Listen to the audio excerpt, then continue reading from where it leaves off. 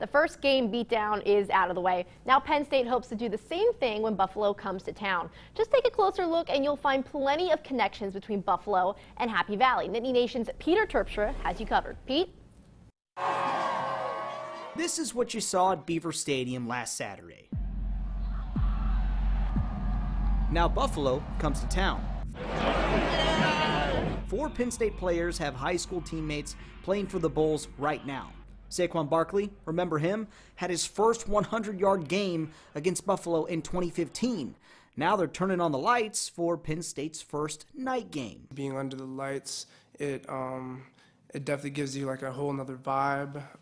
But besides that, football's football, and regardless if you play it during the day or at night, the game doesn't change. In this episode of Did You Know?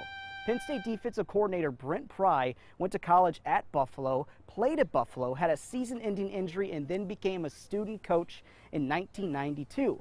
Now he's coaching against his alma mater.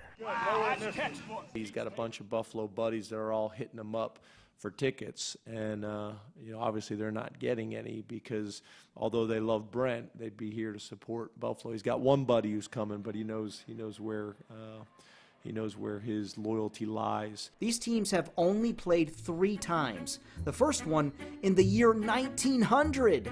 You'll probably see more points this time around. Peter Terpstra for Nittany Nation.